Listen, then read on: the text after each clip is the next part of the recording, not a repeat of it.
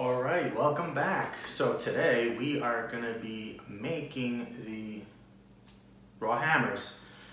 I've got the solid raw hammer, and I decided to go and test the hybrid version.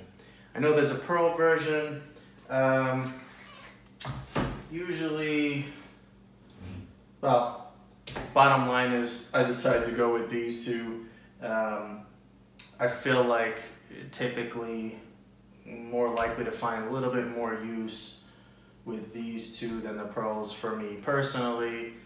But anyway, so we I think you guys have seen me do these before now. I am doing the 14-pound balls in these particular balls for testing. We have, standard specs, nothing special. I'm gonna get into, drilling the balls here and talk a little bit about what we expect. So it looks like Hammer is, or Brunswick, whatever you wanna call it, introduced this raw hammer core. In the solid, you have the juiced solid they're using. Let me see what the finish is. So it's like 500, 1500, greater than 3000 with the Sea-Air pads. And this is a juiced hybrid. What's interesting is, they basically have a medium RG low differential type ball.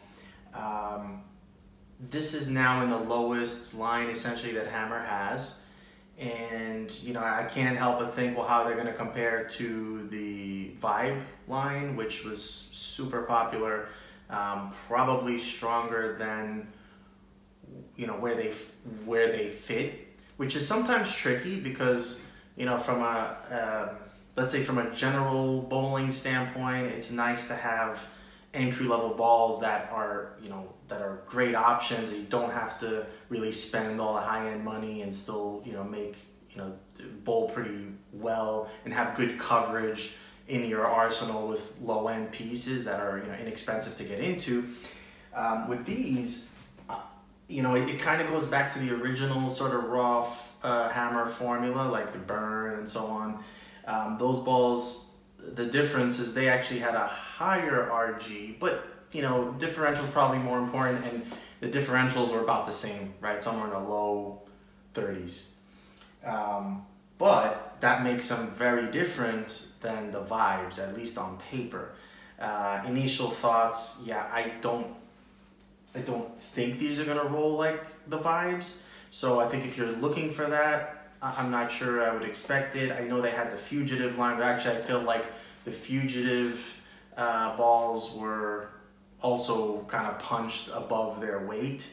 I think these are actually gonna fit when you think about arsenal building, down a little further, which will be a little potentially below the Vibes back when they were around, but I think these are going to have a kind of smoother characteristic that are going to work for a few different types of bowlers. We'll talk about it a little bit, but let's get into the drilling, and then we'll come back and talk a little more. So again, we got this raw hammer. We got about a 3-inch pin, 2.5-inch pin, something like that. It's pretty normal now with the way they come. We don't have to worry about the top weights anymore. So what I'm gonna do is probably go around, and I think I've talked to you guys before in previous videos. I'm gonna use about like a 4x30 or so, right? This is a low diff ball. I want to get sort of a little bit more flare from it. I like the flare. Flare helps, the ball reaction for me. Makes it a little more smoother and predictable, right? I like the ball to flare. And actually, at some point, I'll talk a little bit in a different video. Flare or lack thereof has a significant impact on the pattern as you bowl. I know there's a lot of talk about urethane, and people get upset when people bowl with urethane, and there are some, you know, reasonable or legitimate reasons for that, but low flare does have an impact on the patterns as well, but that's topic for another video. So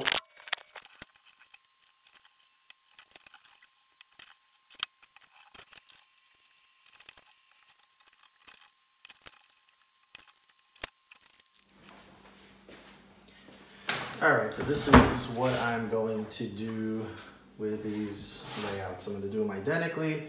They are going to be 4 by 30.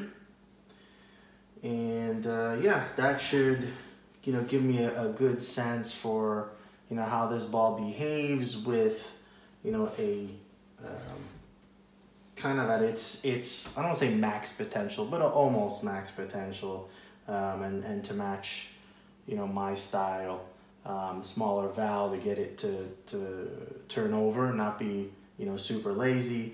4-inch pin to give me a little bit of flair.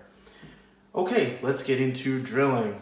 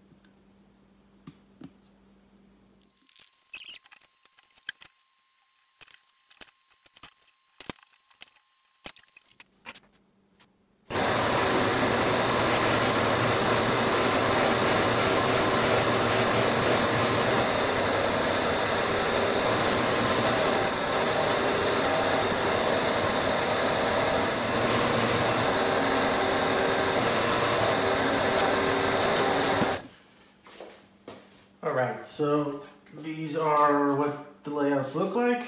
I'm going to finish up the ITs shortly, and the grips. So we got a 4 by 30. Same deal here on the raw hammer hybrid version, 4 by 30. Again, work on the ITs. So just so we finish up, what do we think we're going to see? So we started talking about it a little bit.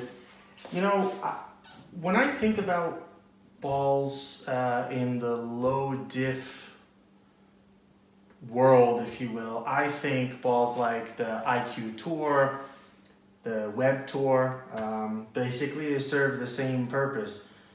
Essentially like a kind of multi-purpose, versatile ball.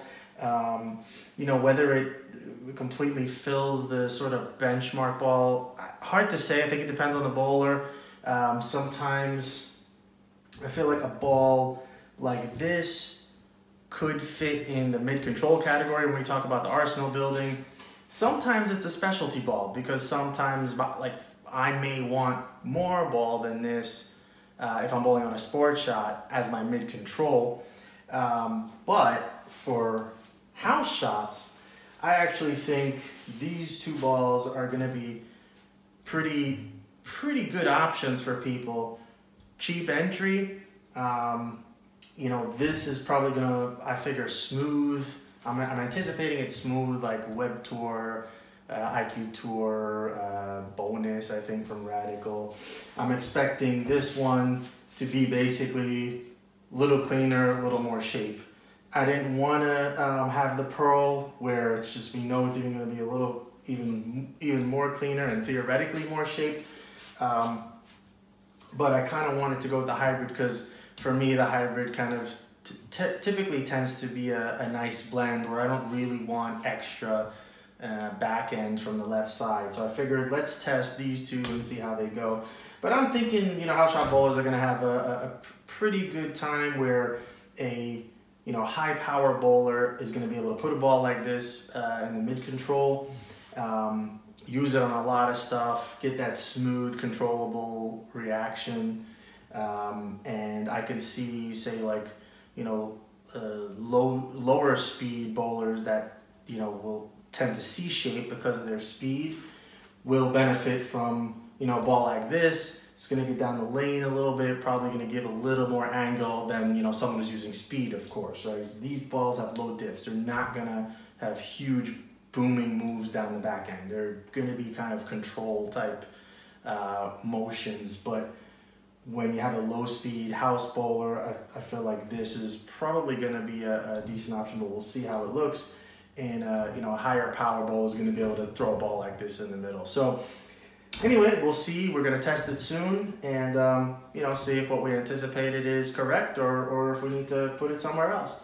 So thanks for watching, and see you in the next video.